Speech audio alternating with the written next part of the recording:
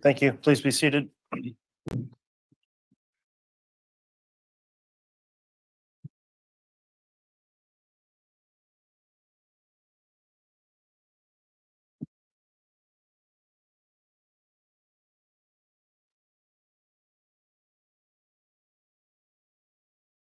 All right, we are back on the record on Fremont County case CR 22-21-1623. Council's present as well as the defendant and defense counsel. The court will note that all 18 jurors are present and properly seated, and the court has reviewed and confirmed that all 18 jurors have signed their juror affirmation for the day. So thank you again for following the court's admonishment given to you at the end of each day.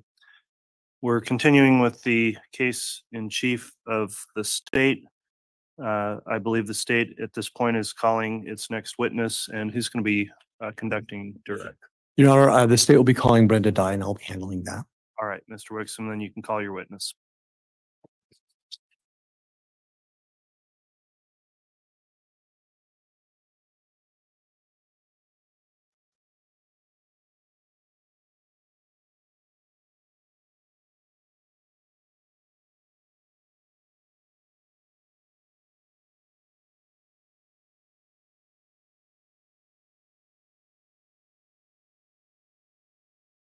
Swear or affirm that the testimony you're about to give will be the truth, the whole truth, and nothing but the truth, so help you God. Thank you.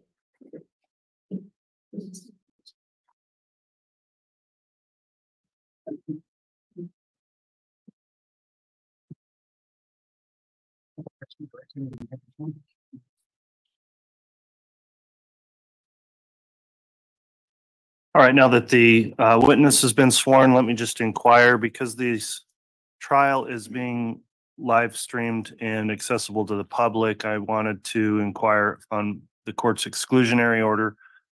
Ms. Dye, have you reviewed or watched any of the trial testimony that's taken place since the case started? No. Okay, and have you talked to anyone else about their testimony they've given in trial? No. Okay, with that affirmation, then I'll allow Mr. Wixom to commence with the direct, and I'll ask the witness, please talk right into the microphone so we make sure to pick up your words. And go ahead, Mr. Wixom. Thank you, Your Honor. Good morning, Ms. Dye. Good morning. Will you please state and spell your full name for the record? Brenda Dye, Brenda. Last name Dye, Dye. Thank you. And ma'am, where do you live? I live in Fremont County, Island Park, Idaho. And what do you do for a living? I am the Fremont County Coroner, and I also work for Fremont County EMS as an EMT. And to clarify that for the jury, as an EMS, are you trained in life-saving techniques? Yes. As an EMS, are you trained in autopsies or any of those kinds of things? No. How long have you been the coroner? I took office in January of 2019. So when you say that you took office, you're an elected position? I am, yes. When you took office at that time, did you receive any specialized training as to how to be a coroner?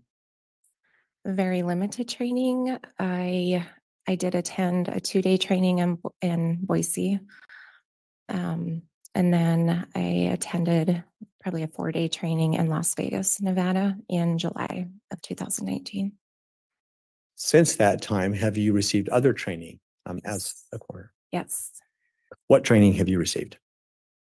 Every spring and fall training in Boise, here in Boise, and then every July we have a training in Las Vegas, Nevada, and I've attended that every year since 2019.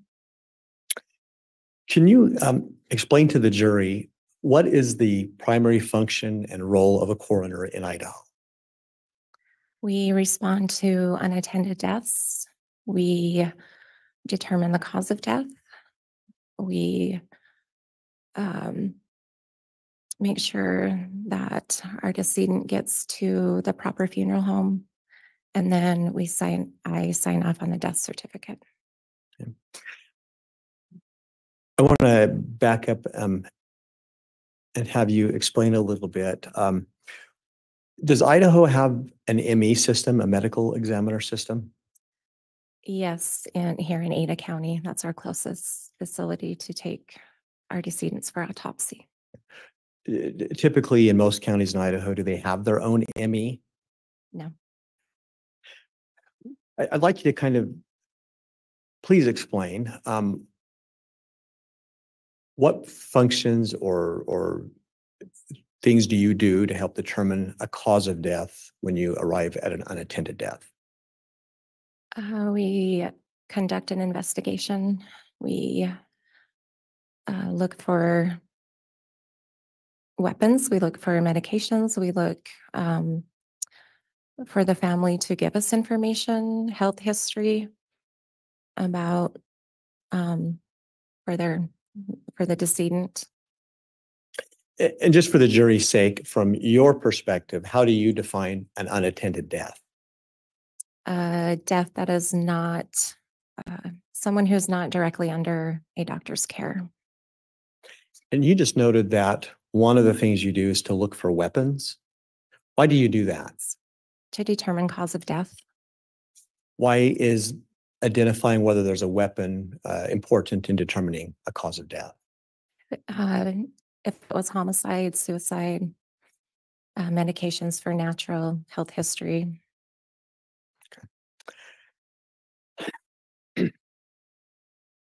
What factors as a coroner do you look at when you determine whether or not to have an autopsy performed? When we conduct our investigation, we usually have a detective on scene who helps us determine that. And usually if we cannot find a cause of death, and we don't do a lot of autopsies just because of my budget. It doesn't allow for us to do a lot of autopsies, and we have to come over to Ada County and transport the body over here if we deem it necessary for an autopsy. Thank you. I'm going to ask you to define for the jury some terms that you might typically use as a coroner. Are you familiar with the term lividity? Can you explain to the jury what that word means? Judge, could I have some foundation as to how she knows about lividity? Mr. Wixom? Ma'am, how do you know what the word lividity means? My training and my EMS training for years. Will you please go ahead and explain to the jury what that word means? Yes, it's the lowest point of the body that the blood pools when somebody is no longer living, and it pulls at the lowest point in the body, and it looks like a bruise. It looks like a red. Help the jury understand, how does identifying whether or not there's lividity help you in your role as a coroner? It helps me to know how the body was found, how the body, the position of the body at the time of death. Why is that important for you? To know if the body was moved. That's the most important, is to know if someone has moved the body or not. Perhaps maybe this is more of a common term, but can you explain to the jury your understanding of the definition of rigor mortis? Rigor mortis is stiffening of the body.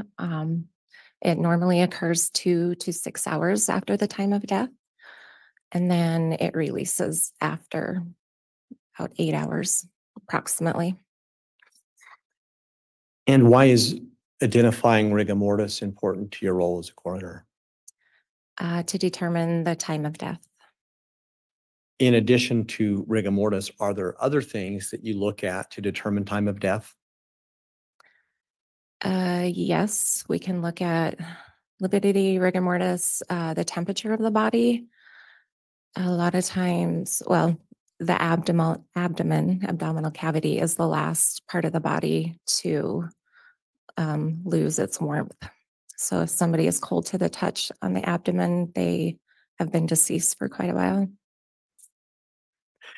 And then when you are responding to an unattended death and are making a determination if an autopsy is necessary, what other factors besides those mentioned do you look at or consider to determine if an autopsy is appropriate? I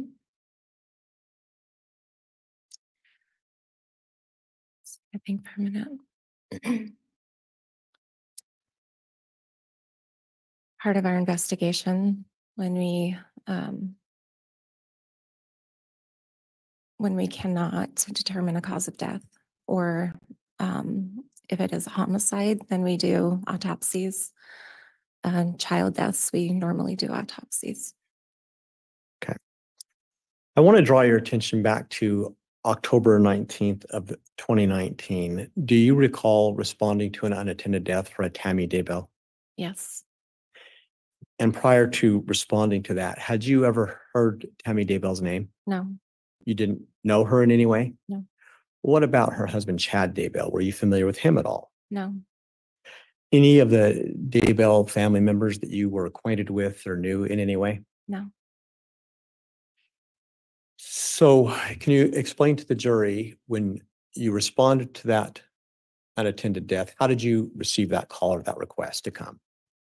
I was on the ambulance for my other job, and we were returning from an ambulance call from the hospital, and I received a call from our dispatch that there was an unattended death that I needed to respond to.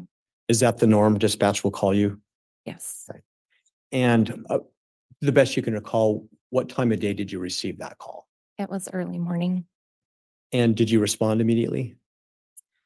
I got there as quickly as I could. I had the ambulance drop me off on my way back through. When you say the ambulance dropped you off, were you hurt or were you working otherwise? No, I was working. How long approximately did it take for you to arrive on scene for the time you got the initial call? Approximately 45 minutes. And prior to arrival, did you talk to anybody else about helping you with this? Yes, I called my deputy coroner, Wilmore. She's about 10 minutes away from where the deceased was. And dispatch had called me a few times to request my estimated time of arrival because the decedent's husband was very distraught, very upset, crying.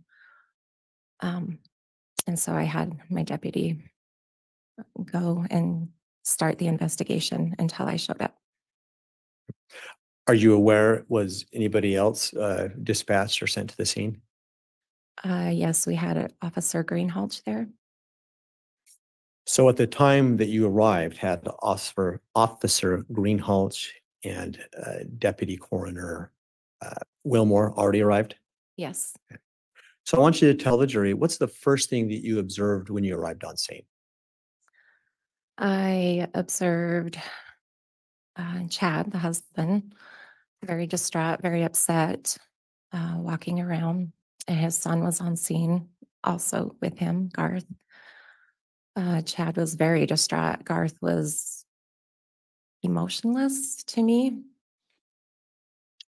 And for the jury's sake, can you describe your recollection of the layout of the home when you first arrived there? I walked into the kitchen, and there I met with Officer Greenhalgh and Deputy Wilmore, and they kind of filled me in on what they had done, what they had seen. And then at some point, did you go in and observe Tammy Daybell's body? Yes, I did.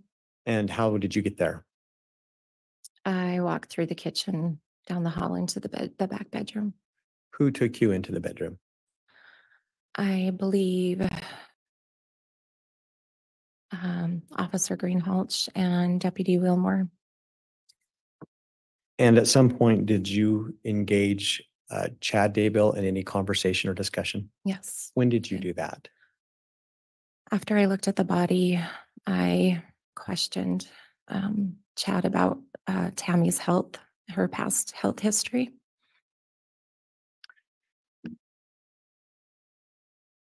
Your Honor, at this time, rather than republishing this exhibit, I would ask to have the witness provided the state's exhibit 295D is in David. Okay. And it was published yesterday to the jury.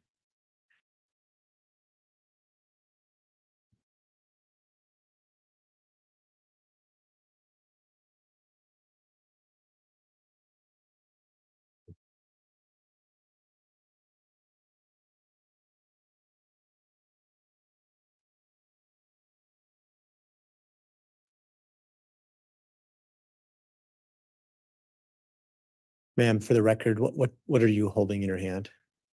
I'm holding a picture of Tammy, Yeah. deceased on the bed. In looking at that photo, on the back, but is there a mark on it? The exhibit. Yes, ma'am. Do you see that? Yes. Will you just note for the record what number that is? 295D. Thank you. Now flipping it back over and looking at it, just can you confirm for the jury, is what you see in that picture the same position that Tammy's body was in when you first walked into the room and observed her? Yes.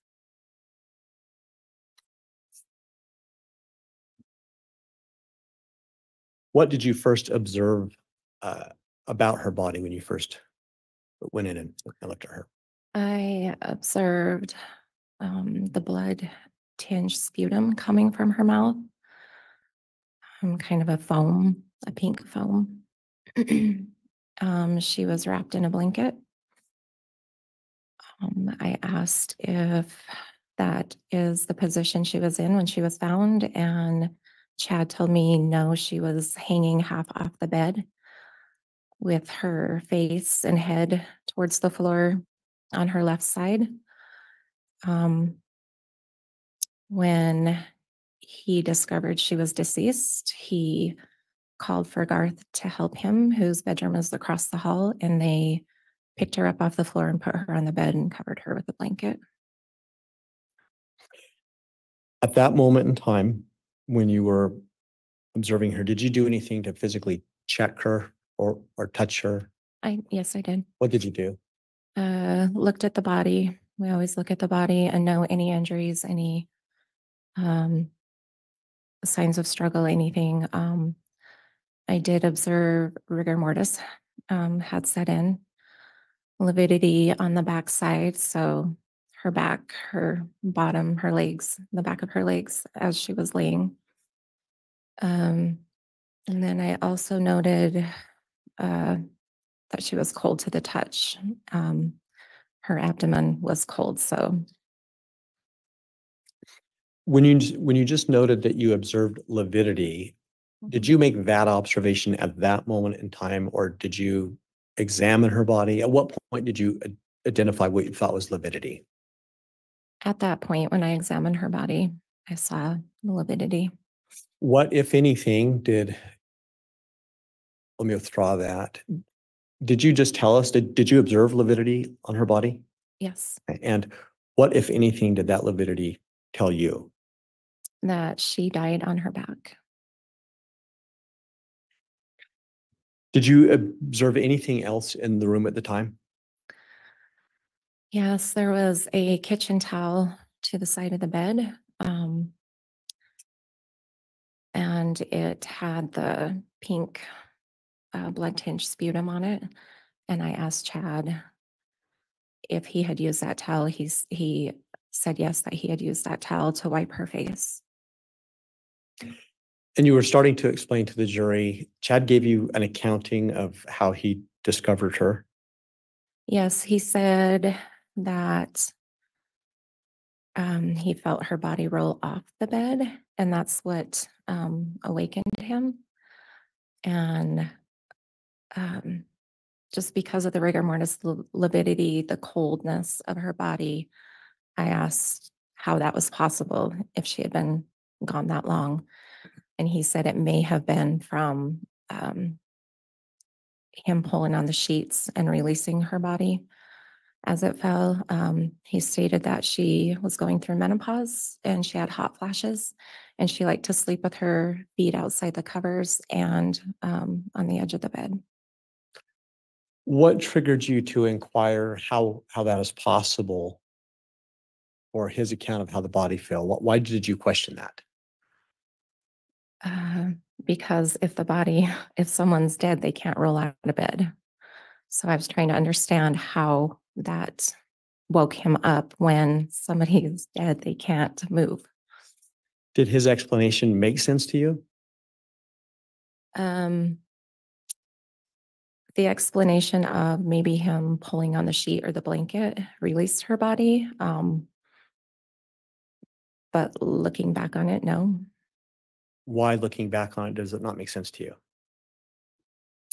It would take a lot of force to roll a body out of bed. So I'll move on. What else, if anything, did Chad tell you at that time about Tammy? Chad stated that Tammy had been feeling really off for the past few months. He stated that she had told him she felt outside of her body, not normal. He told me that she had been having fainting spells. And one occasion he said they were at the temple and she was kneeling at the altar. And when she went to stand up, she fainted. He said she had extremely low blood pressure, but she did not seek medical attention for that from a doctor. He said she did not like going to the doctor, and she would try to treat everything natural. There was a lot of natural supplements and oils in the kitchen cupboard when we were looking for medications, and also a natural remedy book on her side table in the bedroom. I want to take you back. You said that Chad indicated to you that Tammy had a low blood pressure problem, Yes. but she wouldn't go to the doctor about that. Yes, he said that she tested it like on a Walmart or Walgreens blood pressure machine. Did Chad give you any accounting of the timing of the night before and kind of how he perceived Tammy? Yes, he said about 12:30 she was having a coughing fit and she vomited in the bathroom. He helped her back to bed. She said she was okay, and then he went to sleep. Did he ever identify for you what time it was that he claimed he was woken up by her falling? Approximately 12. Oh, her falling out of bed? Yes. I think it was just before 6 a.m. in the morning. You indicated that there were some, I think you talked about supplements or oils that were found in the home. Yes. And did anybody tell you whether or not those were things that Tammy was using? Yes. Who told you that? Chad. What did he say about that specifically?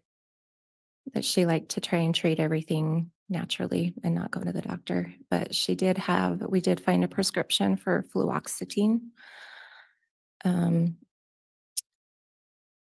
And Garth admitted that he was sharing that with his mom for his depression, anxiety. Did you identify any other prescribed medications in the home? Just the fluoxetine and then over-the-counter medications and the natural supplements.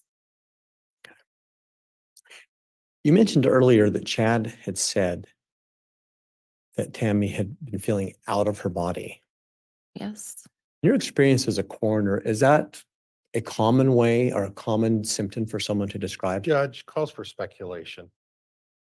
Overruled. Could you repeat it? Sorry. In your experience, is saying that I feel out of my body a common thing for someone to describe as a symptom? It can be, yes. What did you take that to mean, and how did that play into your assessment? With the low blood pressure, with the fainting spells. And also he did say that she had a fall a month or two prior to this day, and she hurt her wrist. She did go to the doctor for that because she was afraid it was broke. And the doctor did prescribe tramadol for that. There was no tramadol found on scene. He stated that she had taken the prescription as prescribed. Now, I want to be clear, as a coroner, you're not a medical doctor. No. Are MEs medical doctors? Yes. At the time you were on scene, besides identifying the supplements or the fluoxetine, Yes. did you have access to any medical records for Tammy? No, those we have to request from the doctor, and it can take up 2 weeks to receive those. So at that time, I'll withdraw that. At that point in time, approximately how many unattended deaths had you responded to? It was my first year being in office, so under 10. And now, on average, how many unattended deaths do you respond to? It could be 20 to 50 a year. And ultimately, did you determine what you believed was the time of death for Tammy? We estimated the time of death. If we don't have an exact time, then we do an estimation of when she was last seen alive and when we get the call. And then lividity, rigor mortis, and the temperature of the body also plays into that. And ultimately, do you determine a cause of death? And are you the one who signs a death certificate? Yes. And did you do that in this case? Yes. What did you determine the cause of death for Tammy was initially? I determined it was pulmonary edema. Can you explain that to the jury? Due What to that a means? cardiac event. So pulmonary edema is the backup of fluid, blood in the lungs. And where he told me she had low blood pressure and the fainting spells, that can play into that part. And also, I asked about any seizure-like activity because of the foam in the mouth. Chad did tell me that she did have shaking fits when she would faint. So her legs would shake and she would convulse. And how did you factor that into your determination of cause of death, that accounting from Chad about shaking fits? Seizure-like activity. And what led you to, you mentioned a second ago that you had included in your potential cause of death a heart attack. What led you to include that? A cardiac event, just because of the extremely low blood pressure and the fainting, which if your blood pressure does drop really low, it does make you faint. Now, as a coroner, do you make a decision about an autopsy based upon a family's wishes? No. Is that something you consider, though? Ultimately, the decision is up to me. If I deem one necessary, then I do it, regardless of family's wishes. In this instance, did you have a discussion with Chad or with the family about their feelings about an autopsy? I did mention it. Chad didn't seem to want it or not want it. But Emma was on scene, Chad's daughter, and she really didn't want her mom to have an autopsy. It's pretty extensive, and she didn't want her mom's body to have to go through that. So understanding that you make the shots in the call, do you still, as a factor, at least consider what the family is telling you about their wishes? If I deem it necessary, then I do order an autopsy.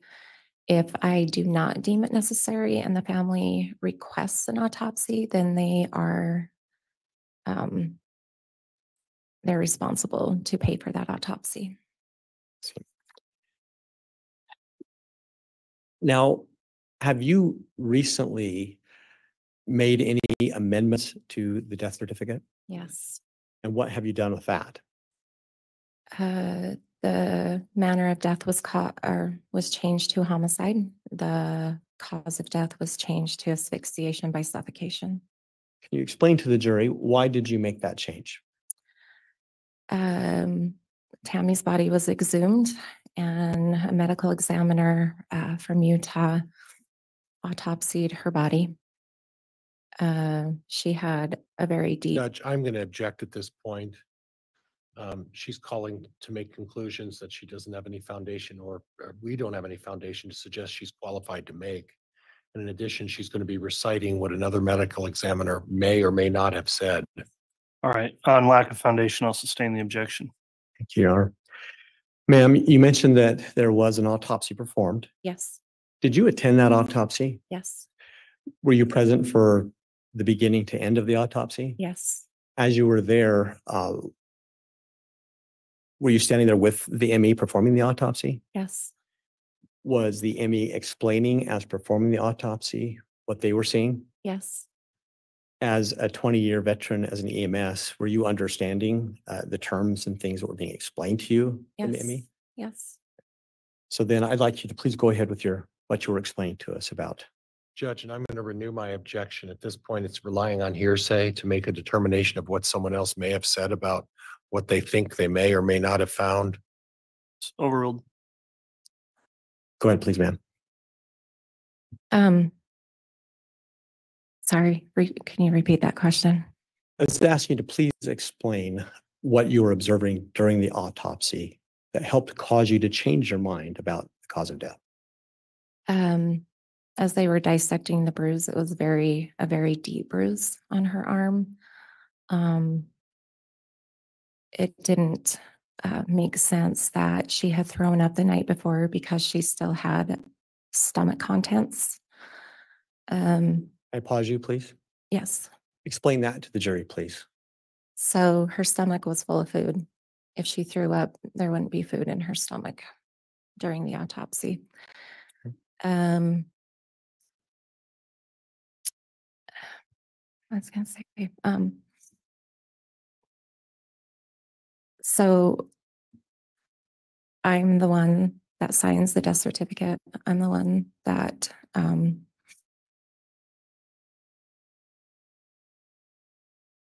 makes that determination. I do, if we do an autopsy on a body, I do take the medical examiner's words, advice. I'm not a doctor, they're a doctor. When they do the autopsy, then it helps me figure out the cause of death. You'd explained earlier that one of the bases for your original determination was seizures. What did you learn from the autopsy about that factor or that aspect of Tammy? All of Tammy's organs were very healthy. There was nothing in the brain. The heart was healthy. The only organ that was not healthy were the lungs. When they were dissected, there was still foam, a lot of foam in the lungs. How did that impact your decision to change the death certificate? There shouldn't have been that foam in the lungs still. It was 2 months before she was exhumed and then autopsy was done.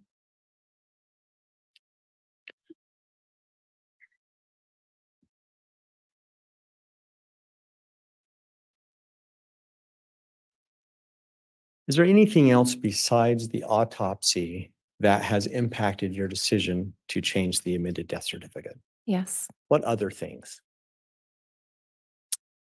I received a call from Arizona police. They wanted all of my coroner records. There had been a a death in Arizona, and Chad's name was brought up. And there was also an attempt. And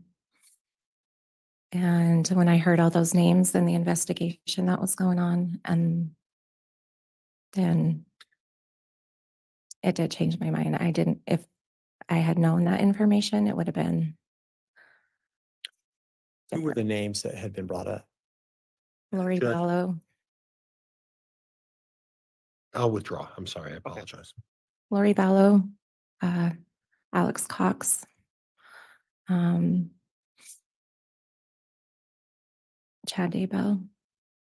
You mentioned the word attempt. What did you mean by that? An attempt for Lori's niece's husband attempt a shooting. At the time that you made your original determination, had you heard the name J.J. Vallow or Tylee Ryan? No, Did information related to those names also impact your decision to amend the death certificate? yes,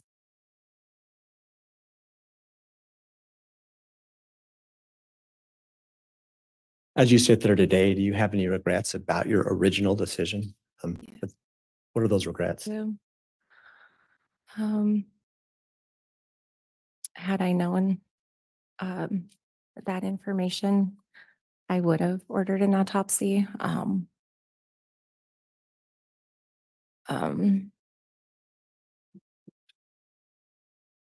At that time, with my limited training and being new, I did the best I could with what training I had at that time. Thank you, ma'am. Your Honor, I have no more questions at this time. All right.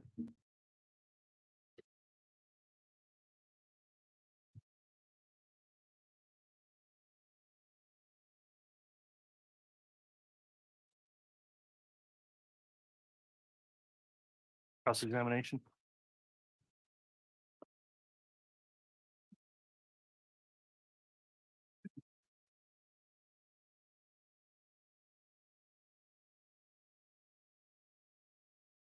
Judge, before we start, I have exhibit 19 and 20. If I could provide those to the bailiff to have those marked.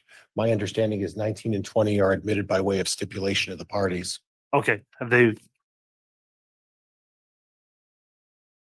And what are those, Mr. Pryor? Those are a death, 20 is a death certificate, 19 are pictures. And Judge, we'll have a sidebar prior to going forward with the pictures, if that's acceptable to the All right, board. how many pictures have you got in? It's going to be one. There are a number of pictures, A through I think K, but specifically it's going to be F that I think I'm going to be looking at. But I'll request a sidebar before we go down that road, Judge. Okay, Your Honor, for my benefit, could I just ask counsel to refresh me what these photos are of? Are they of Tammy's death scene? Correct. Thank you. And Judge, there may be some overlap with what the state had admitted as well previously. So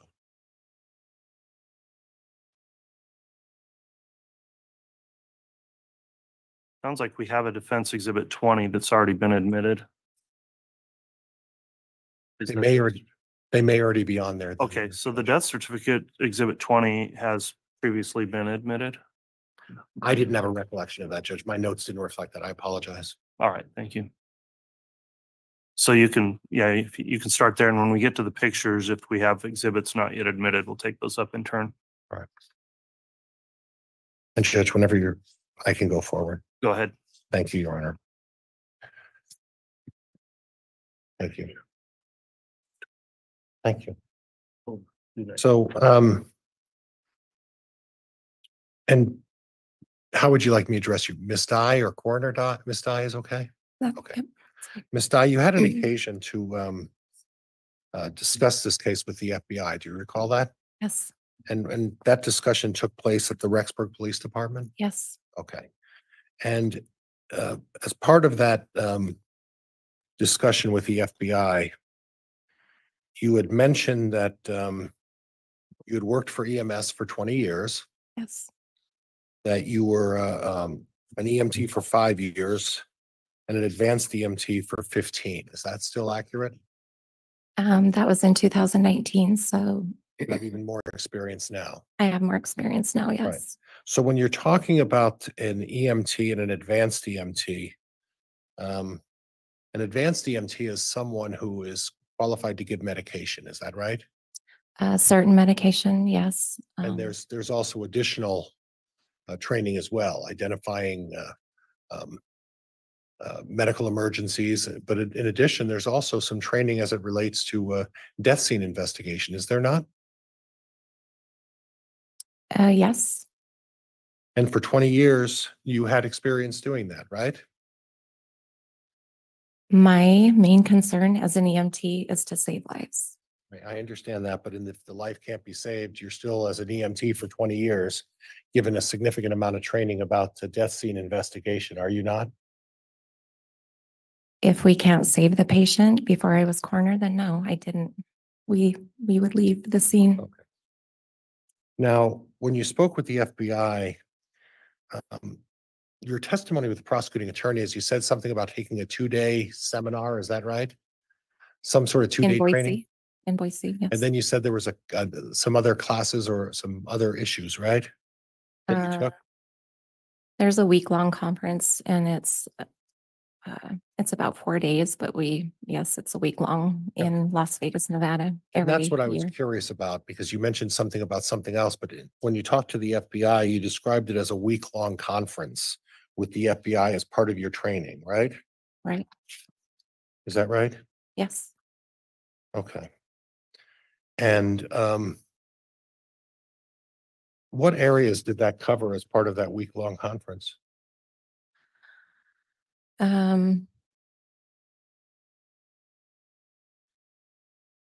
Causes of death, times of death. It covers a wide variety. It's an extensive course. Yes, it was my first time attending too. And is it required as part of being a coroner? Isn't that one of the requirements that you have to go through that training in order to be either elected or appointed as a coroner of a county? Yes. And you have to get this extensive training because we're not dealing with a minor issue. We're dealing with making a significant determination of the cause of death of somebody, aren't we? Ma'am? Yes. Okay. And are you familiar with Title 19, Chapter 43 of the Idaho Code? I don't recall. Judge, would there be something that could refresh your recollection if I showed you something? Sure. Yes.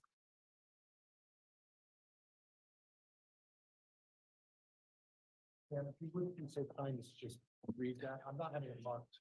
Just read it. You could read that, take the time to read that, and then when you're done, hand it back to the bailiff, and then we'll talk a little bit about it.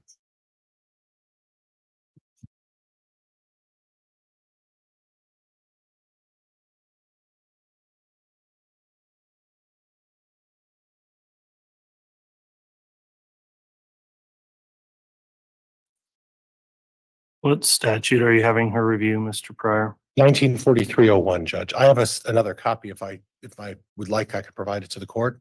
Fine, I have it.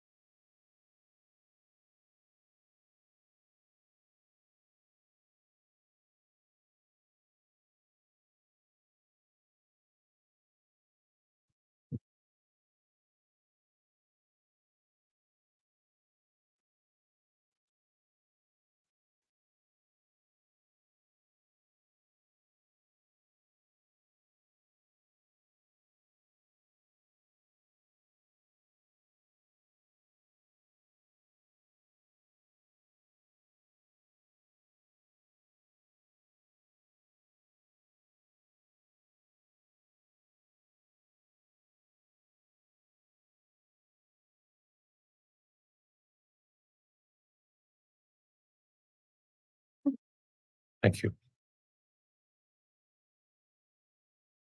Now you've read Title 19, Chapter 43 of 01 of the Idaho Code. Is that Objection, Your Honor.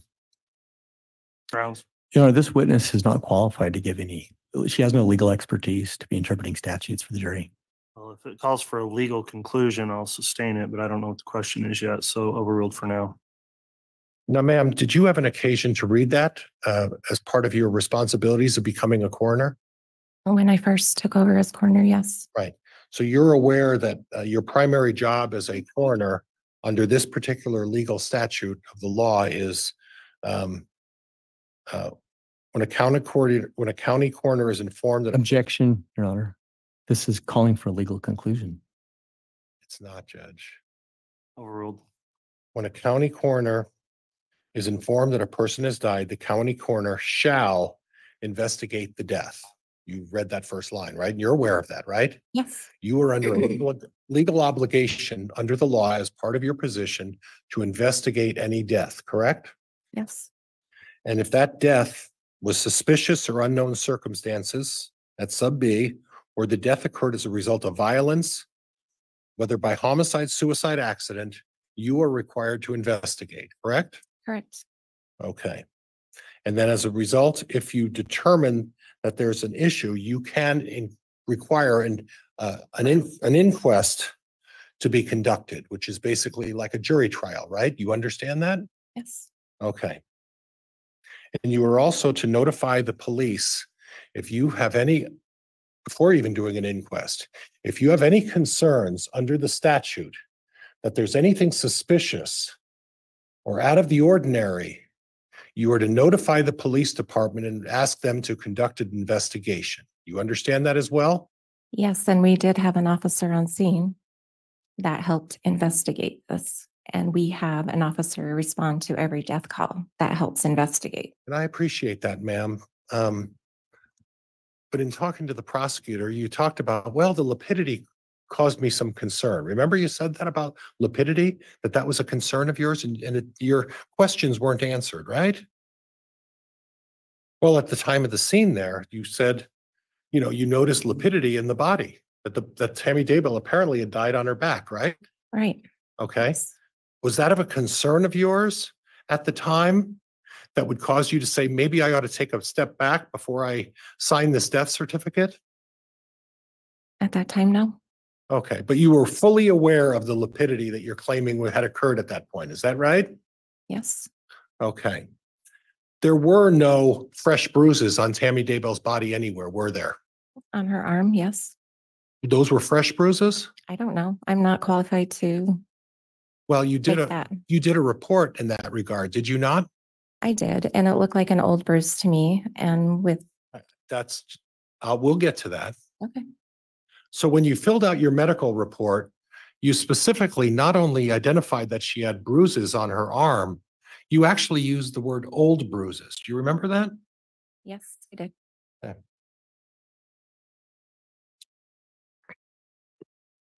And these were not fresh or red or irritated or anything like that, correct? Objection, Your Honor. The witness has already indicated she's not qualified to determine that. Well, based on our observations, all overruled. These weren't fresh bruises, were they, on her arms? These were old bruises, just like what your report says, correct? I can't answer that. Okay. But you will answer that on your report, when you decided to fill out a report relating to this case, that report said old bruises. When the picture of the body, you wrote on the arms, old bruises on the arms, right? Yes.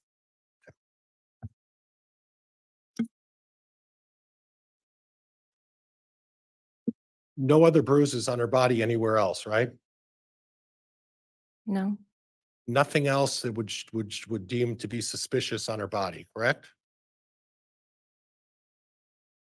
No. And in fact, there was no indication of any trauma to the neck that you could observe, right? No. There were no scratch marks on her hands that would indicate any kind of a struggle, correct? No.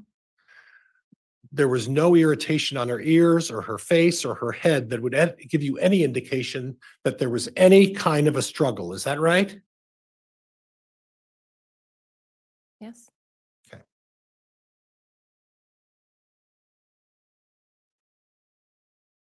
when you arrived, Chad Daybell was distraught, wasn't he? Yes. Sobbing. Yes. And you noted that it was his son that was not upset. His son was, and I don't want to put words in your mouth, but would you say his son was reserved, Yes. quiet? Yes. And in the FBI report, you mentioned that you think that maybe his son was in shock. Remember that? Yes. Okay. And it's still your assessment at this point that at the time you felt that his son Garth was in shock. Is that right? Yes. Okay. You went over to the nightstand, and on Tammy's side of the bed, you found the essential oils, right? The book. The what? The book The book. of essential oils of natural. Did you see any, I would represent you that Officer Greenell testified that she found a number of items in the bedroom. And you also saw cough medicine on Tammy's side. Is that right? I don't recall the cough medicine being in the bedroom. Okay. What about the medication for strike? What about the medication for bruises that she had, that was in the bedroom as well? Do you recall that? No. Okay. But if Officer Greenell was there, right? Yes. She And was. detailed that in her report, correct? Correct? I don't recall. Okay. Would it help you to review Officer Greenell's report? Yes. Judge, if I could just have a moment. Amen.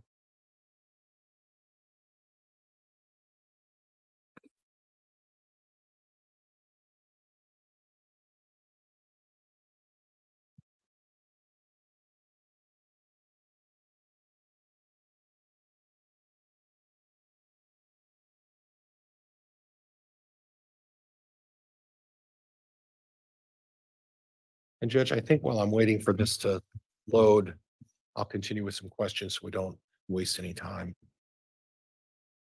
If it loads.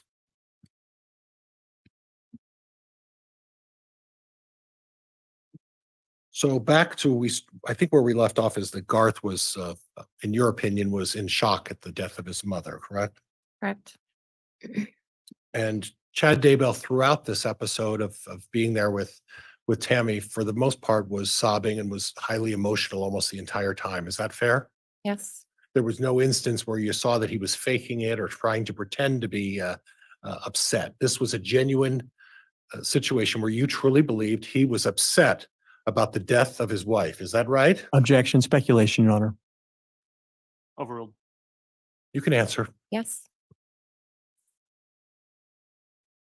Now, I appreciate you talking about it, and you mentioned it in the report, that at no time did the family ever try to prevent you from doing an autopsy in this case. Is that right? Emma stated she didn't want one done, but Okay. it's my choice. Ultimately, my Right. choice. Yes. Emma didn't want one done because she didn't want her mother cut up, right? Correct. Yes. She didn't want her mother subjected to she didn't want her mother treated that way as part of the examination. Is that what her primary and only concern was? Yes. Okay. And yet Chad was indifferent one way or the other. He didn't tell you one way or the other whether he wanted one or didn't want one. Isn't that true? Yes. And ultimately, it's not the family's decision whether this occurs. It's your decision whether this occurs. Is that right? Yes. And based on the facts as you saw them, you saw some old bruises that you identified in your report, right? Correct? Bruises. There were no other indications of a struggle or a fight as it related to Tammy Daybell's body. Is that right? No, not that I noticed. No. Okay. No other indication right up to the time you dropped her off at the morgue that there was any problem with Tammy's body in any way, correct? Explain problem. Well, you didn't see anything as part of when you arrived, the time that you loaded her up and took her off to the morgue, there was never anything during that process that would indicate there was anything wrong with Tammy Daybell's body, right? I don't know what you're asking me. Okay. I can't answer that question. Okay, how about this? There's nothing suspicious that you noted other than the lapidity and the old bruises that you put in your medical report, correct? Correct?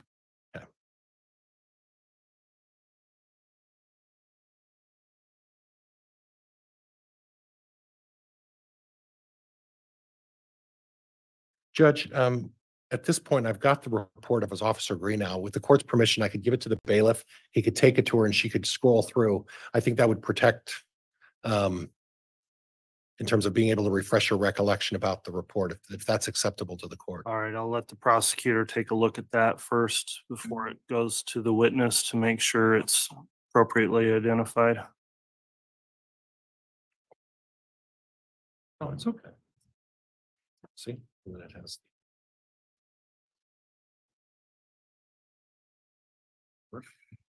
And I could have printed it off.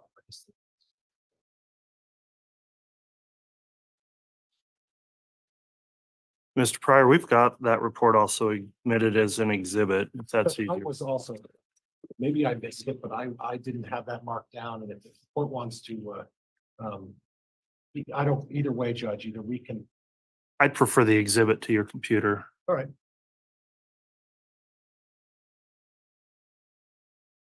States Exhibit 418. It doesn't work that way. I'm an idiot when it comes to electronics.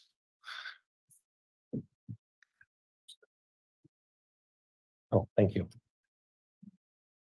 And ma'am, after you've had a chance to review that, would you look up and then just hand that back to the bailiff?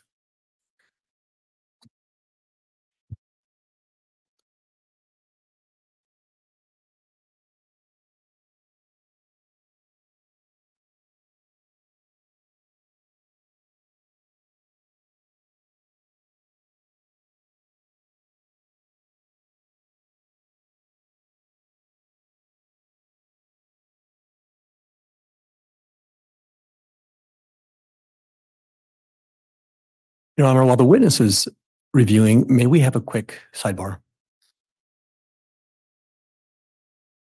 Well, let's have the witness finish the review and then we'll have a quick sidebar.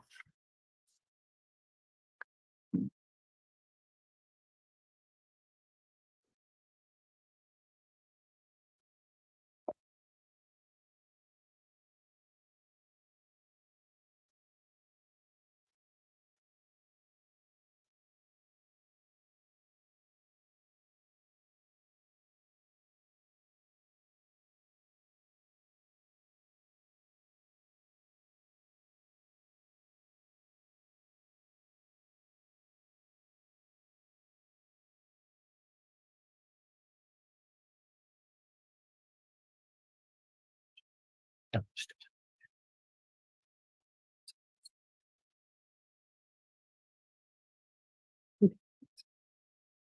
Got it under, I have it under, I think 19 or one of these I have it under, and I'm gonna move to admit the entire explanation. Yeah. I think the whole thing is. No, there's like 4 pages there in the whole thing, so. Yeah, oh no, that's okay. We can just correct that. I don't have a problem with that. And if you want stipulation, do you want to read over this so you know what's in the whole thing? Well, no, just use the up and down thing and you can start and.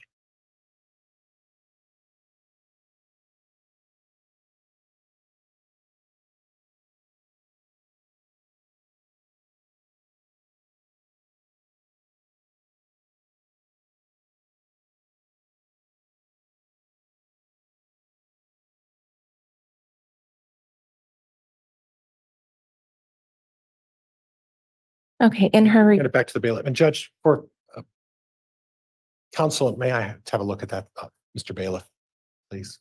Yeah, and that's Exhibit 418 that council's reviewing. You're right. It's only 2.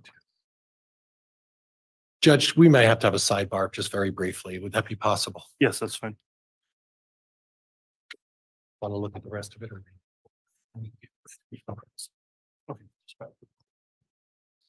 All right, so after a sidebar, we've determined we do need to take some a little bit of time to get an exhibit prepared, which we're working on at this time.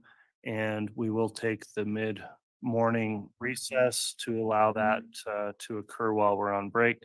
So we'll take our break here, plan on a 30-minute break to come back on at 10:15. All right, please.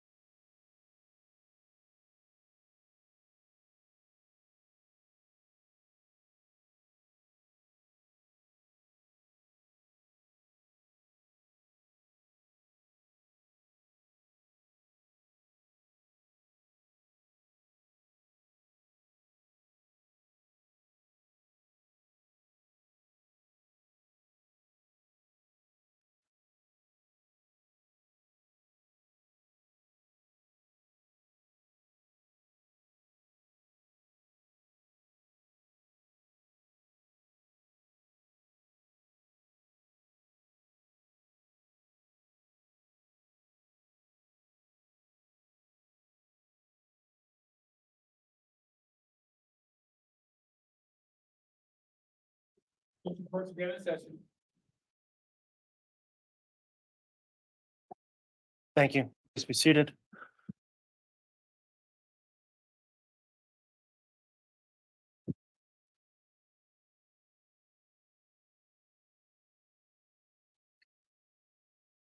All right, we can have the drop back, please.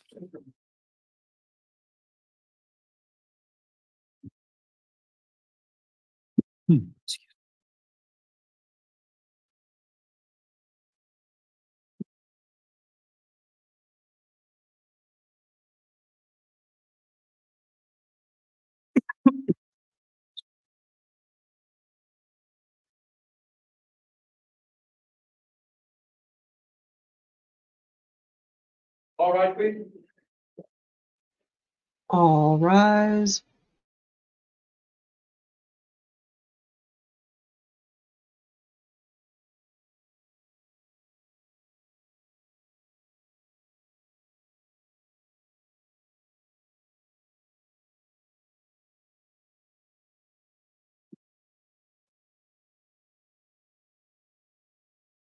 Please offer the counter for you. Thank you. Please be seated.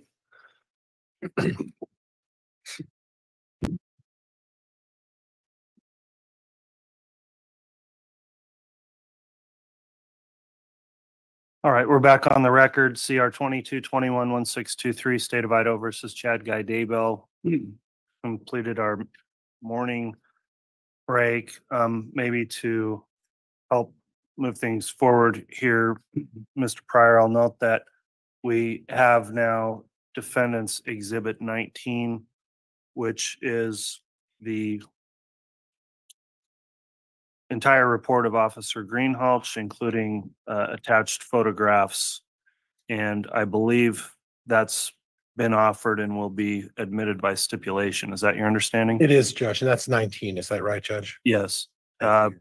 Mr. Wixom from the state, does the state stipulate to the admission of Exhibit 19, which is the entire report, including statements and photographs? We do, Your Honor. Okay, that'll be admitted then as a single exhibit.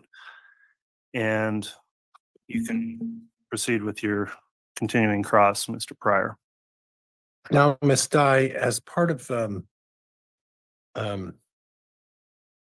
your activities on the scene at Miss Daybell's death, you eventually went back and did a chart or a report as it related to this case. Do you recall that? And part of that is to do a body chart and identify things of significance on that body chart. Is that right? Yes.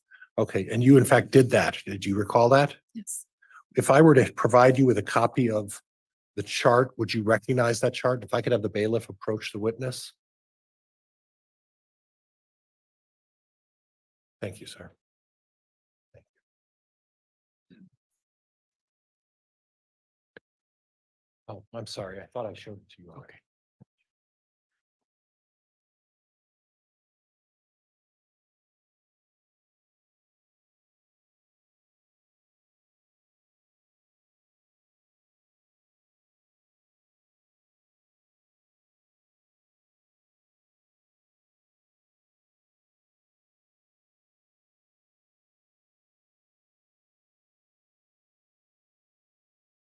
And do you recognize those documents? Mhm.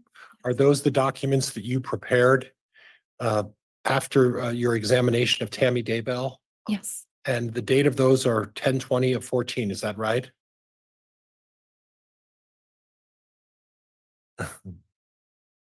yes, that's the date the report was Okay. completed. And those are true and accurate copies of what you prepared as a result of your examination of Tammy Daybell on the date of her death, is that correct? Yes, Okay, Judge, I'm going to move for admission of defendant's exhibit, and I would like it to be marked E and F, Judge. I think it's consistent with A, B, and C.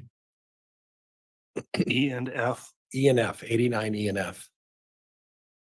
89 E and F. Yes, Judge, and I think that was how it was previously disclosed to the state on my exhibits. Any objection to exhibits 89 E and F? No, Your Honor. All right. Defense exhibits 89 E and 89 F are admitted. And again, two separate exhibits there, Mr. Pryor. It's a body chart and then Two body charts, Judge. two body charts. Thank You you. want to have that marked now, Judge, or how do you want to handle that? I'll grab them. I'll grab them. I'll have the clerk mark that actually, so we keep it straight. You're getting your mileage in today. Sorry. You're walking today.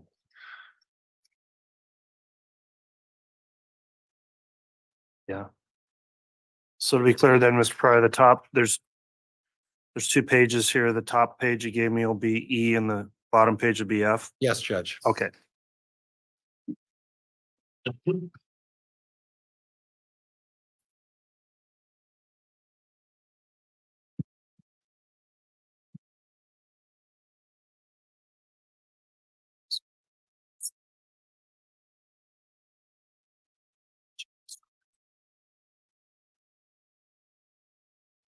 Now, ma'am, you've had may I proceed, Judge? You may.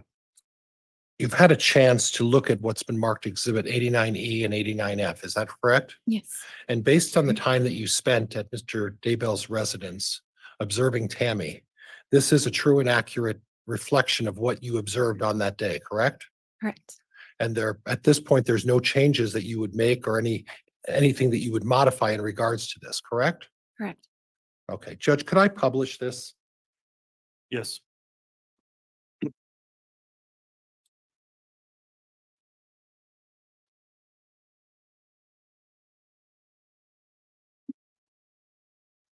There's a light on that device, Mr. Pryor, that'll help with the shadow.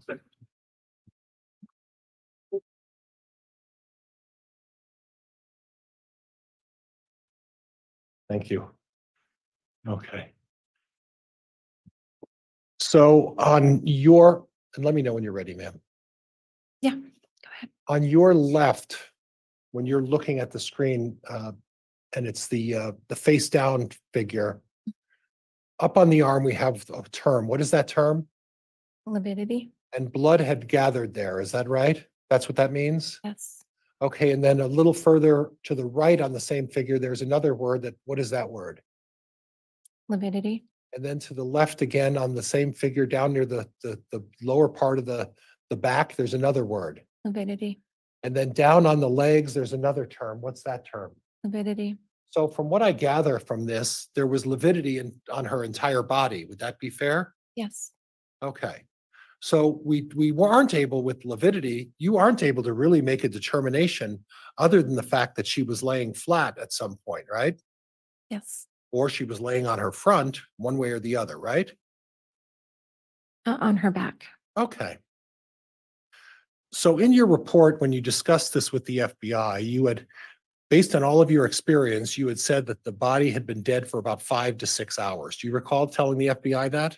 Approximately, yes. Okay, well, you said 5 to 6 hours. So are you That's what you testified to the FBI. Is that incorrect? No. Okay. So I guess the question is that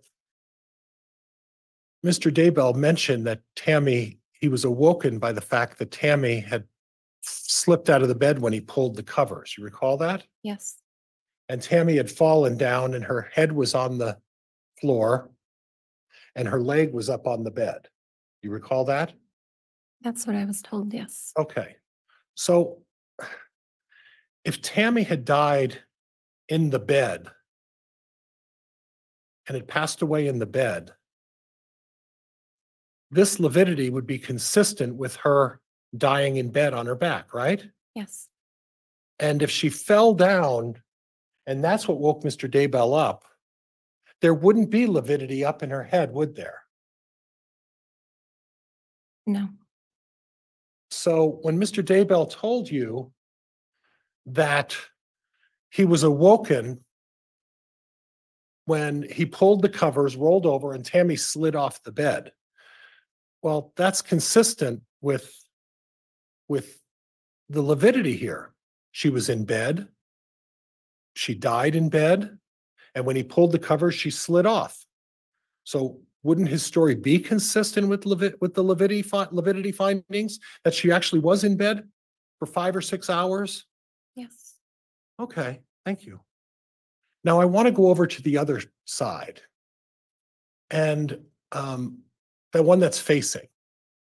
And on that particular one, it says something about tinged foam. Could you read that for me?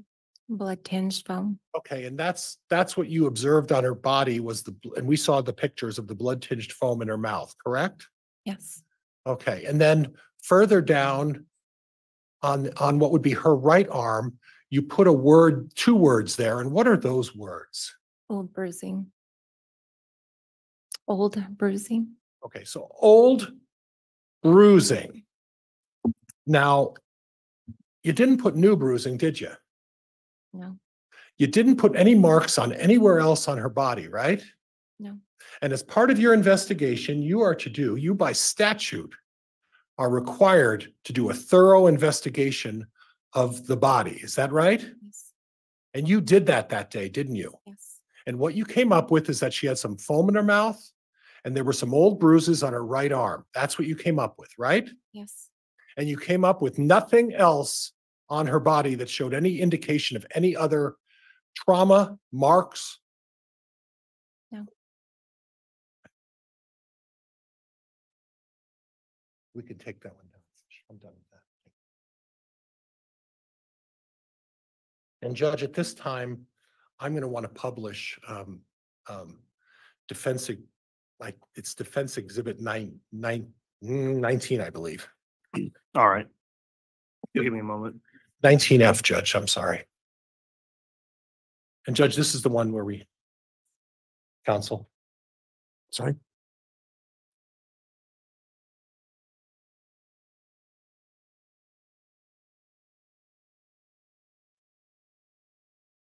This is just Mr. Bailiff, would do we already have it?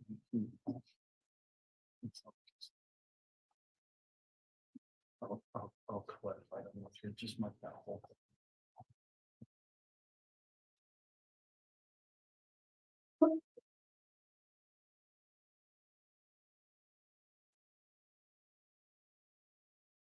All right, again, Mr. Pryor, the way we're admitting and have admitted exhibit 19 is just a single exhibit. So you can reference photographs contained within 19. They're not going to be given separate designations. So 19F is not going to be an exhibit.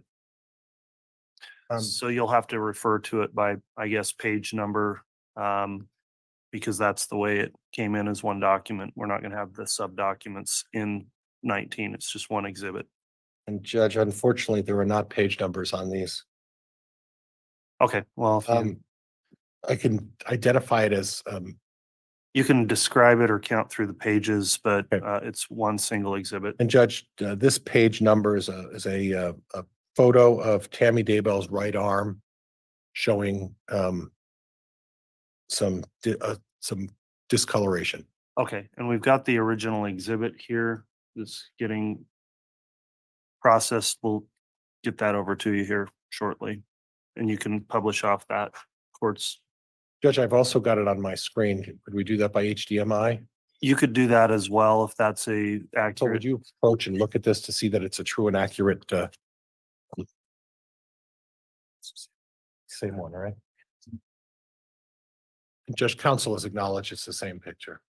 Okay, as long as it corresponds with the actual exhibit, exhibit 19 is admitted. It's the paper document of the entire report with the pictures. If you want to select one of the pictures to publish, we'll do that. I understand this is also a photograph, death scene photograph. The court's not going to publish to the public. It's going to be published to the jurors and the parties only based on a graphic content. Your Honor, may I have permission to stand here during this part of the cross-examination so I can have a vantage point for the screen? You may.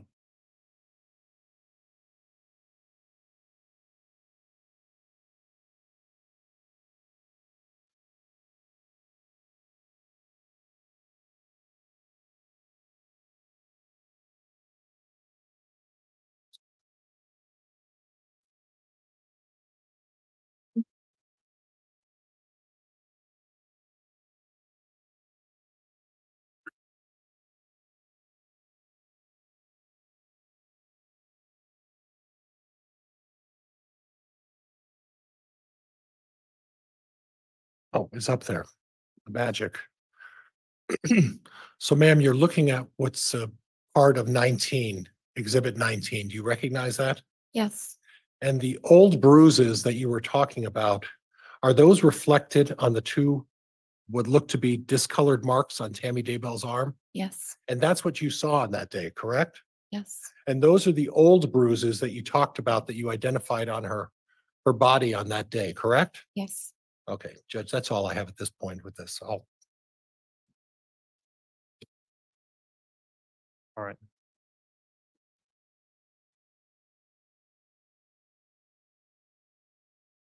So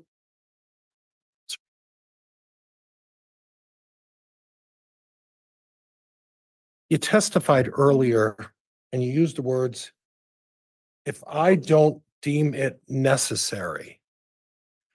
If I don't deem it necessary that an autopsy is done, it's my decision alone to decide whether an autopsy is done, correct?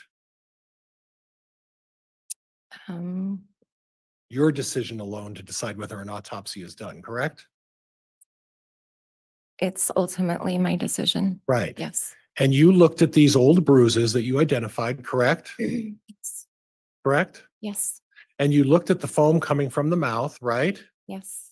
Okay. And I didn't see any other marks or any other indication of anything other than the lividity that you talked about, correct? Correct. And based on that, you then issued a death certificate, right? Yes.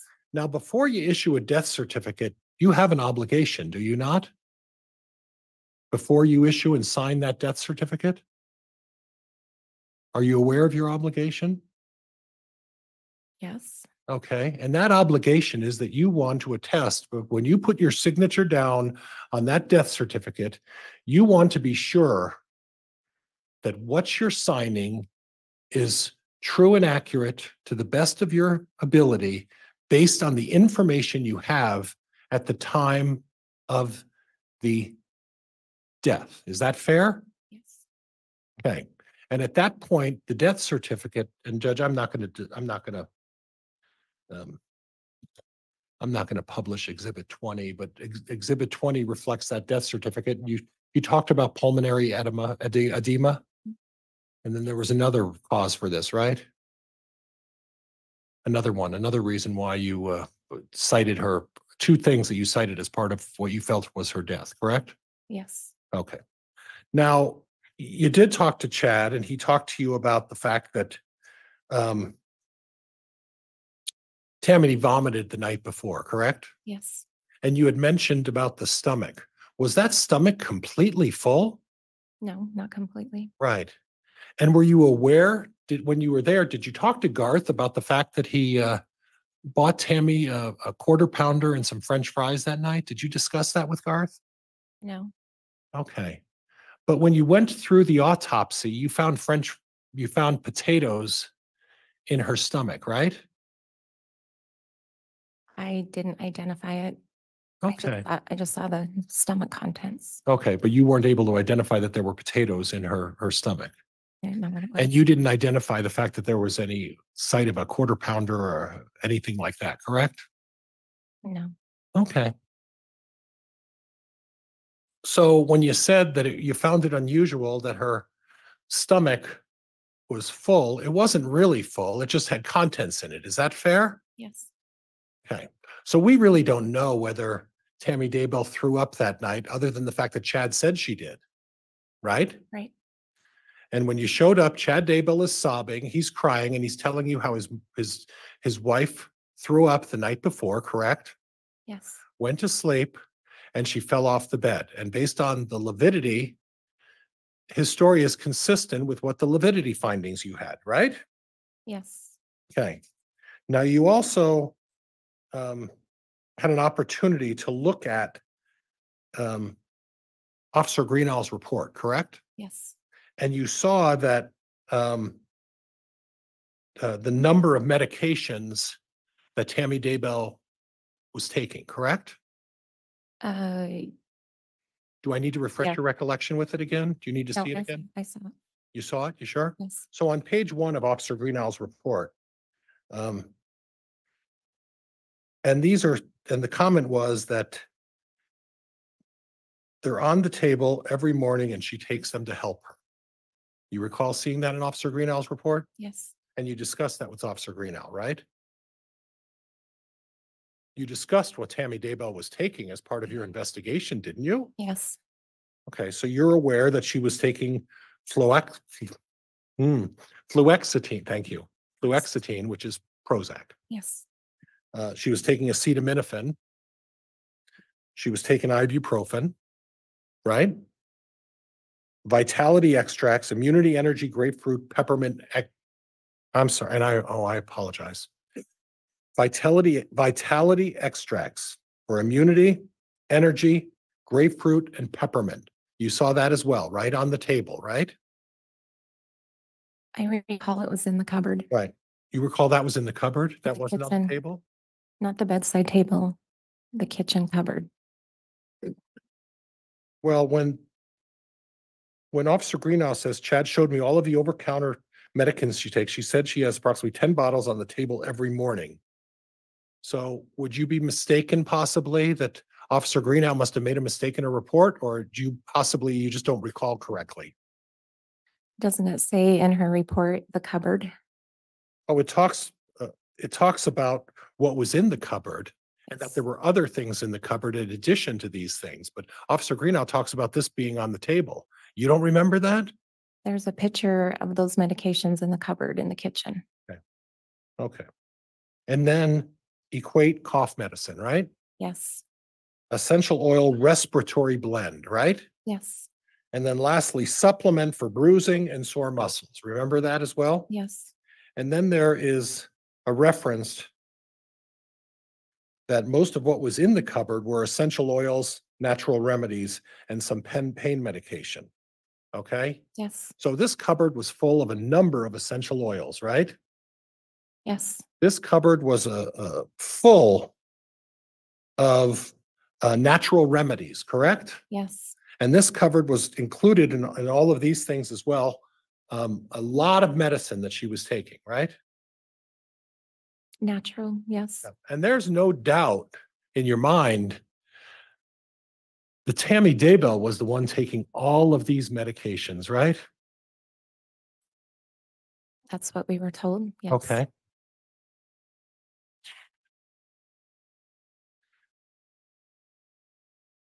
And Chad talked to you about Tammy having minor fits and shaking consistent with fatigue, right?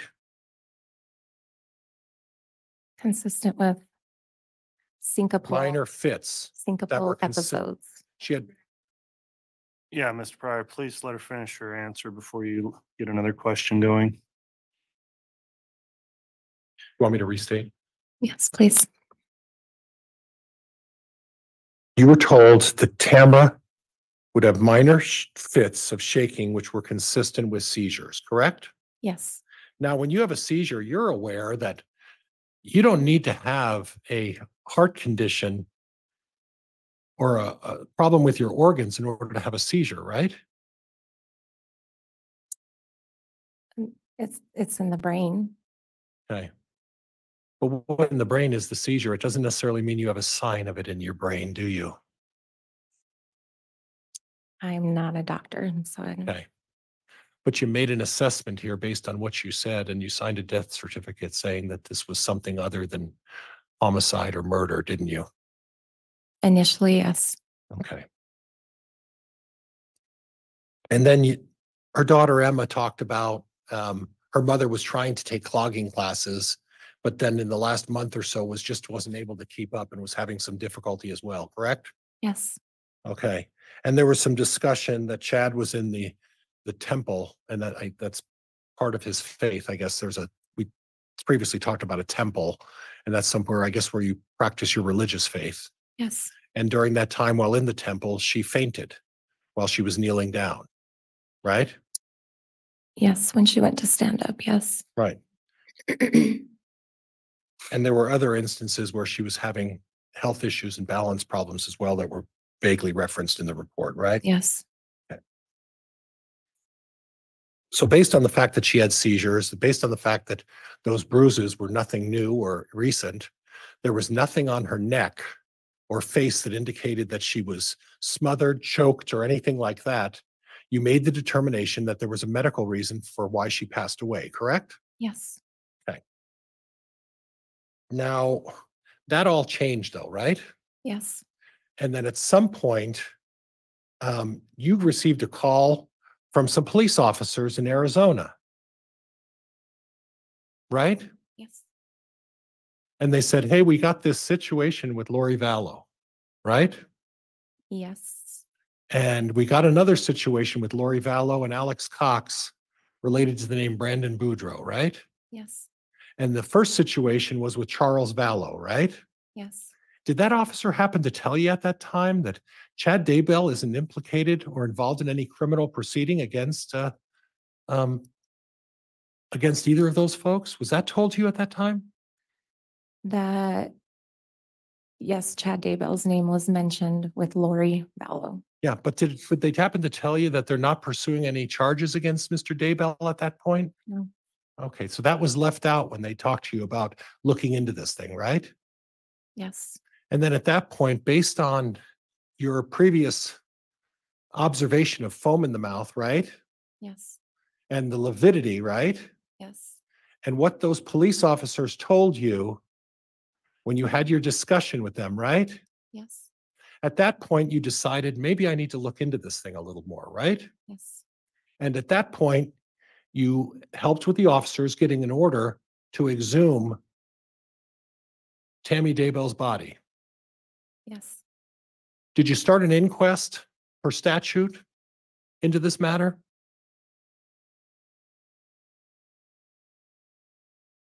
I can't answer that. Well, you can, because did you start an inquest? You read the statute.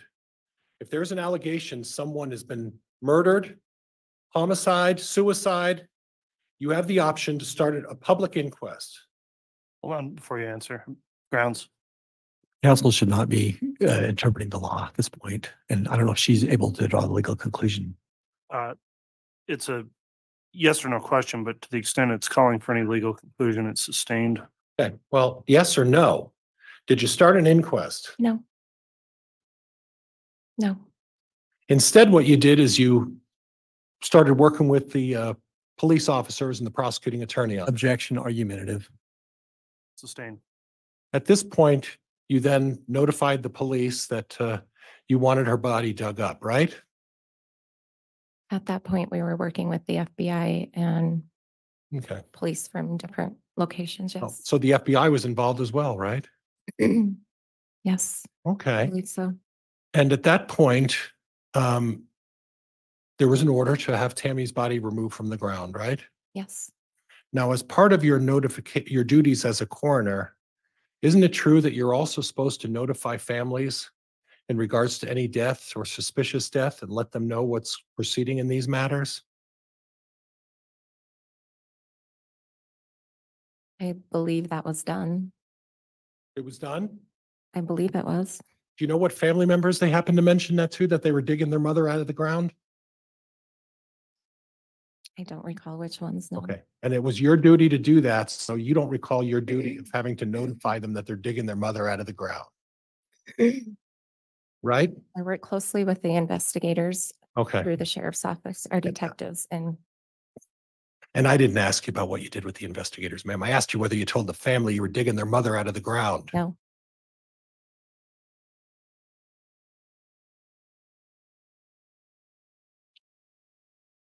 Was there any other reason you were looking for what, a reason for why Tammy Daybell could have died other than what you said about the lividity or anything else? Was there any other thing, other suspicious circumstances you were looking for? at the time of her death, no. And at the time of digging her up, were you looking for something else? Yes. What were you looking for? Suspicious activity,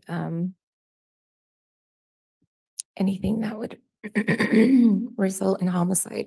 Okay. And that was after talking to the police, you were looking for information that would help maybe convince you to change your report to something other than natural causes. Is that right? After several things happened, yes.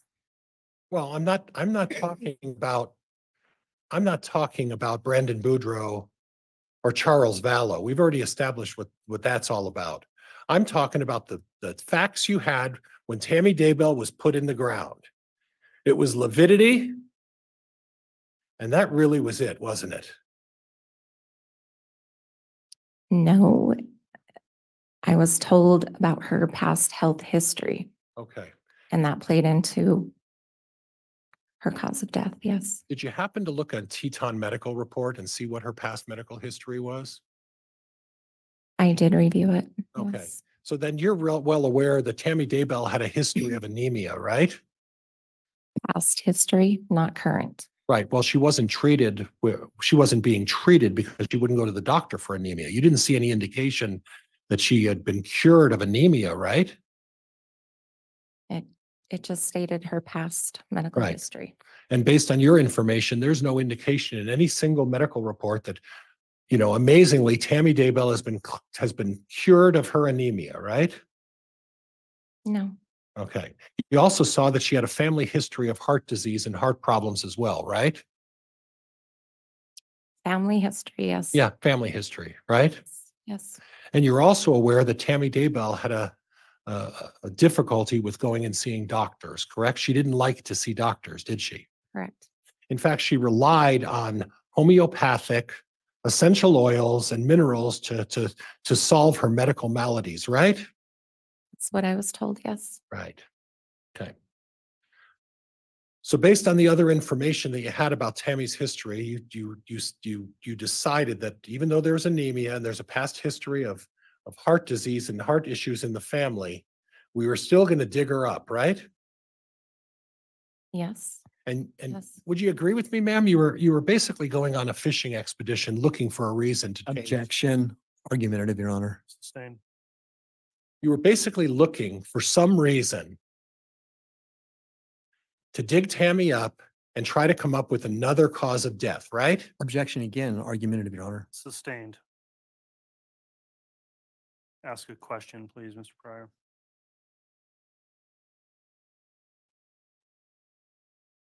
After she was dug up and you went into the and had the autopsy done, right? By the way, where was that autopsy done? In Utah, Where in Utah? I don't recall exactly Okay. where we were. But you were in Utah somewhere, right? Yes,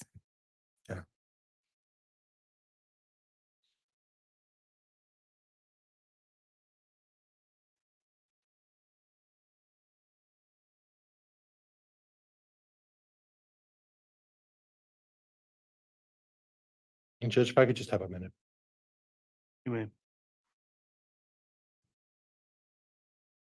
That's all I have. All right, Mr. Wixom, redirect. If I may, Your Honor. Mr. Bailiff?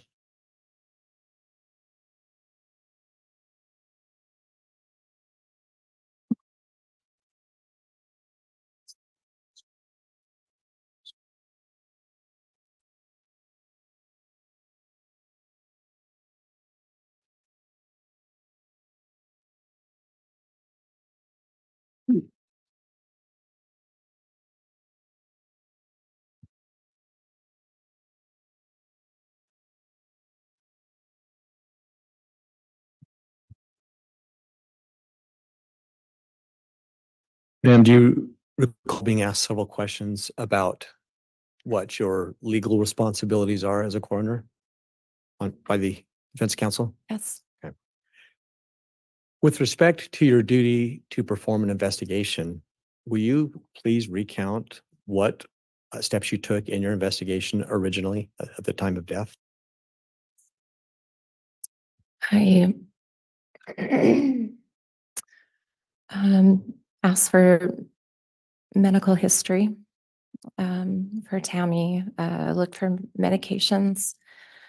We also looked in the bedroom, in the nightstand drawers, for anything that would be suspicious. And then Officer Greenhalgh and myself and Deputy Wilmore also spoke with two of our detectives. And Officer Greenhalgh was told just to take some good pictures and document well. And in fact, pictures were taken, is that correct? Yes. Were you present when those pictures were taken? Yes. Did you provide any instruction as a coroner as to what pictures to take or how to take them? Yes. Do you recall anything else you did as part of your investigation?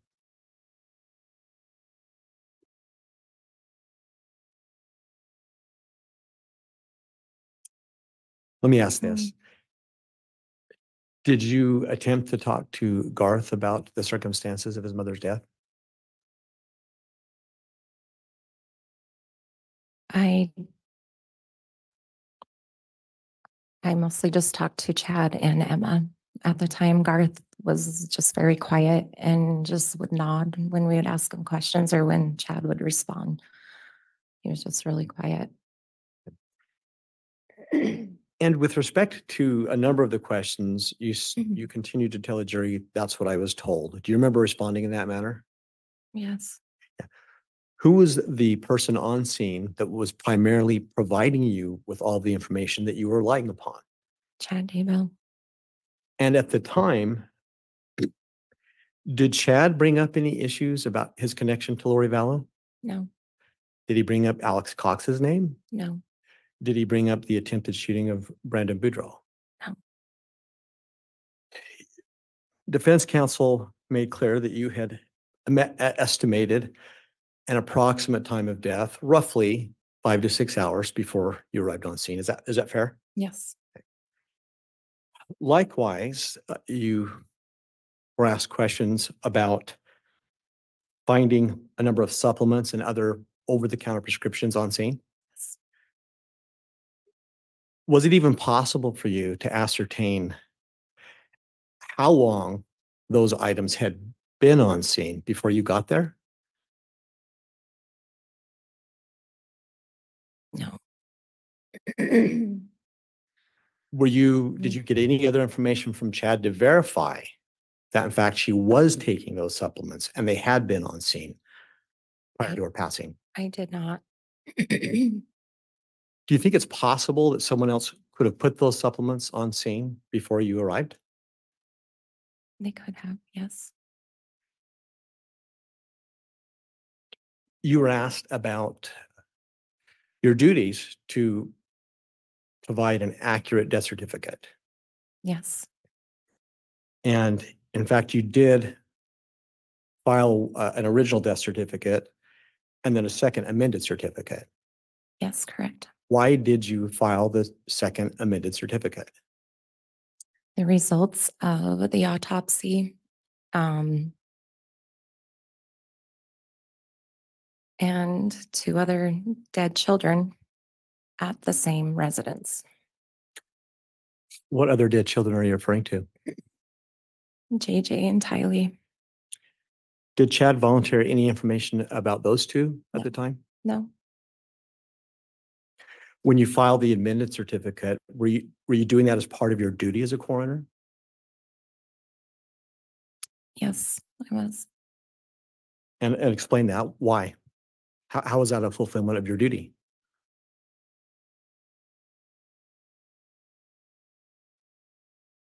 That was the conclusion of the investigation.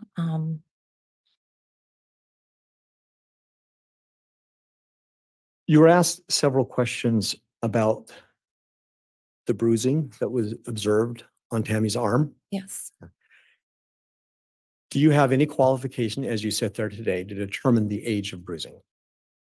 it looked old to me, but I don't have the expertise. And in fact, during the autopsy that you observed, did the ME provide any information about that? Judge, I'm calls for medical conclusion, calls for hearsay, and there's a lack of foundation. Sustained.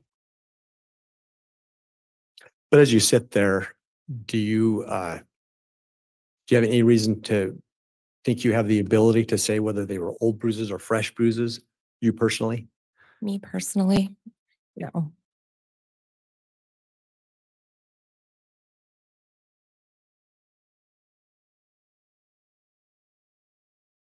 You were asked some questions about your duty to inform family if you feel like there might need to be further investigation and an exhumation. Do you remember that question? Yes, And why didn't you do that?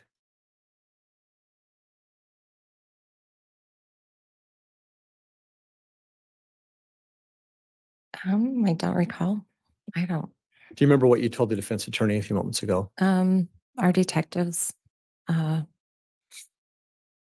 officers, I believe they informed the family. So that was your understanding at the time. That was my understanding, yes. Were you ever given any information from law enforcement about how cooperative the family was during the course of the investigation? Judge, objection. I just asked this to be. They're basing the response on hearsay, and the only way they would get that is through hearsay, Judge. Yeah, the question was she given information? It's eliciting hearsay. Mr. Wixom is sustained. May I argue on that, Judge? No, I made the ruling, so ask another question.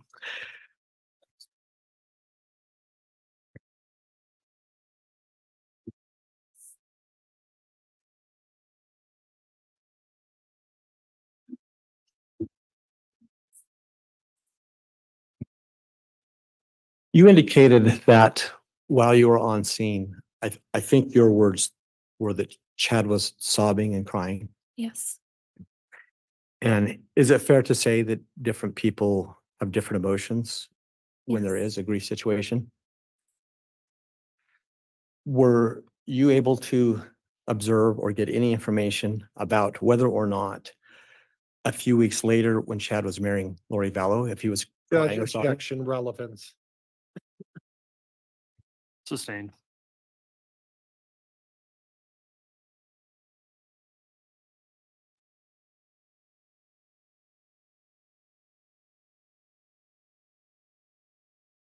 Is it fair to say that when you were asking these questions on scene about Tammy's health, that Garth didn't give you any information about her health? no, he didn't. Only that he was sharing her fluoxetine prescription with his mom.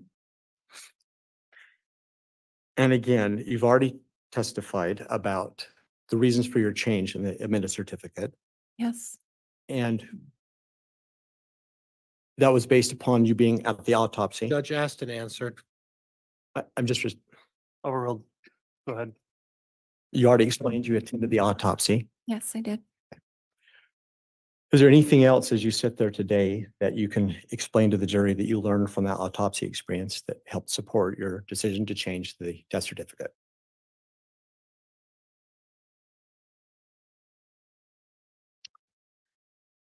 the expertise of the medical examiner.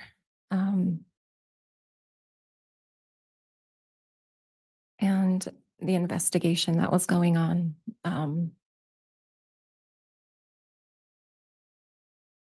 Into other deaths and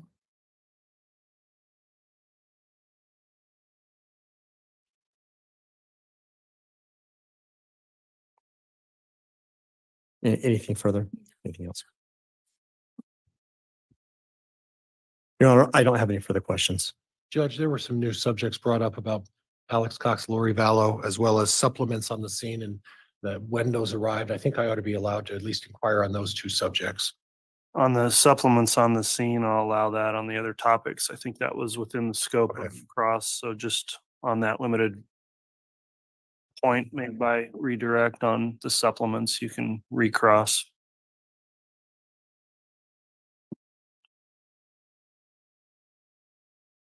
Ma'am, do you recall about what time the call was made, the 911 call was made? I don't recall the exact time it was made now. But you did say that you dispatched your deputy coroner, Tammy Wilmore, to be there because she could have gotten there within 10 minutes, right? Correct, yes. And the purpose for that is that she lives, we're not going to say the town, but she lives close by this residence Yes. and she could get there relatively quickly, correct? Quicker than me, yes. So when the dispatch 911 call was made, Miss Wilmore was there within 10 minutes, right? She was in bed when it happened, so probably not 10 minutes. She had to get dressed and gather her stuff and respond to the scene, yes. But you were there within 20 minutes and she I- arrived before you got there. I said approximately. Yeah.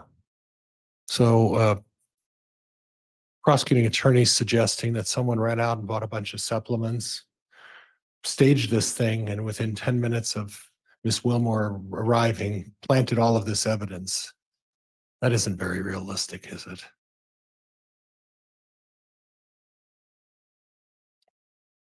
Could have happened before, Okay. All right. Fair days enough. before. Fair enough. Thank you, Judge. Nothing else. All right. That concludes the testimony then of Coroner Dye. Is the state seeking to recall the witness in the future?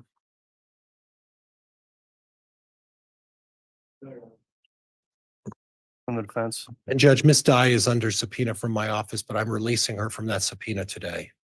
Okay, so that does conclude your testimony for the trial. You can be excused. Thank you for appearing.